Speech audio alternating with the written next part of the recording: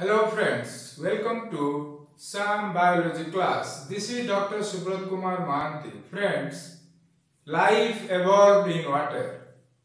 As plants started moving from water to the land, they faced many challenges in their terrestrial existence. In order to survive on the land, plants developed roots and leaves. The main function of root is to provide anchorage and to absorb water and mineral from the soil. Leaves are the principal photosynthetic organ. They are also involved in gas exchange due to the presence of numerous microscopic pores known as stomata. As the distance between the leaves and the root increased, plants started developing complex tissues such as xylem and phloem. Xylem is a complex tissue through which long-distance transport of water takes place from root to the rest of the plant. Phloem is another complex tissue which play a role in the long-distance transport of photosynthesis from leaves to the rest of the plant. Leaves are the principal photosynthetic organ.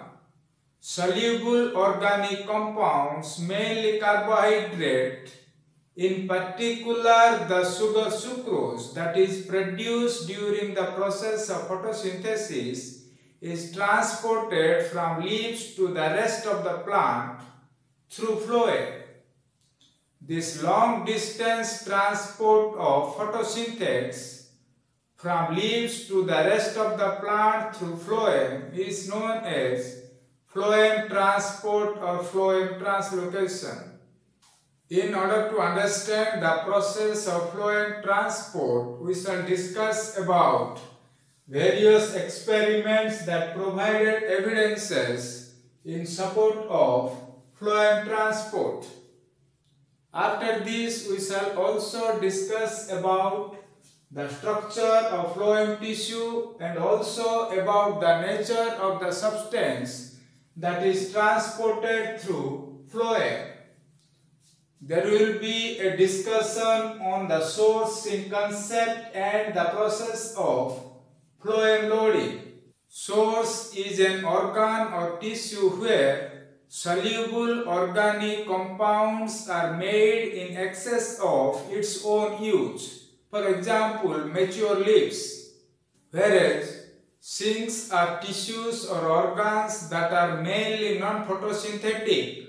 So they depend on the sugar that is transported from leaves through phloem. Next, we shall discuss about the process of long-distance transport with the help of bulk flow hypothesis. It will be followed by a discussion on phloem unloading, and at last we shall also discuss about the allocation and partitioning of photosynthesis. Now we shall discuss about various experiments that provided evidence in support of phloem transport. One of the earliest experiments that provided conclusive evidence in support of phloem transport is gilding experiment. In this experiment, a ring of the bark containing phloem was removed from the trunk of a tree, leaving the wood intact. This is the trunk of a tree, and in this part we have removed the bark containing phloem, but the xylem remained intact.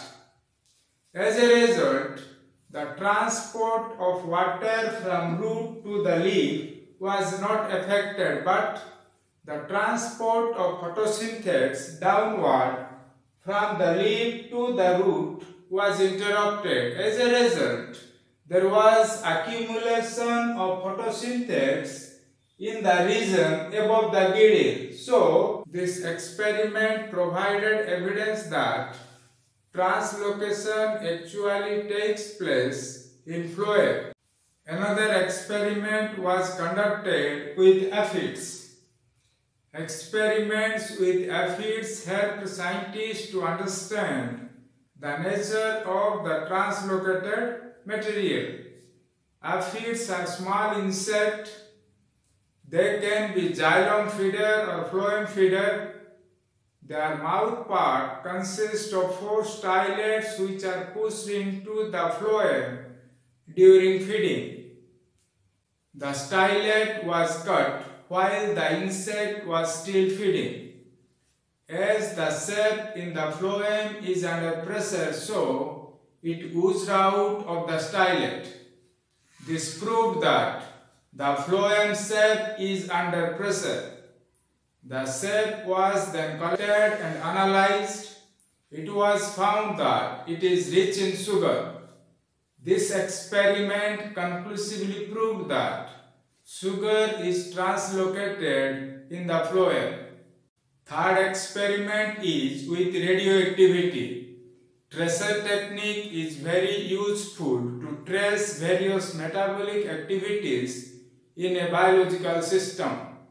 Radioactive isotopes can be used to inform us precisely about the location from where a radio-labeled molecule is transported and where it is utilized. In this experiment, leaves were allowed to photosynthesize in the presence of C14O2. Due to the incorporation of carbon-14 during photosynthesis, the sugars were labeled.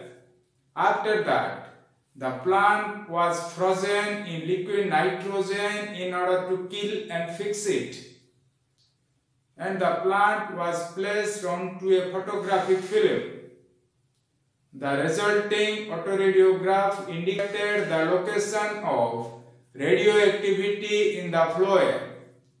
So the experiment with radioactivity conclusively proved that translocation takes place in the phloem. So friends, this is all about various experiments that provided evidence in support of phloem transport. In the next video, we shall discuss about the structure of phloem.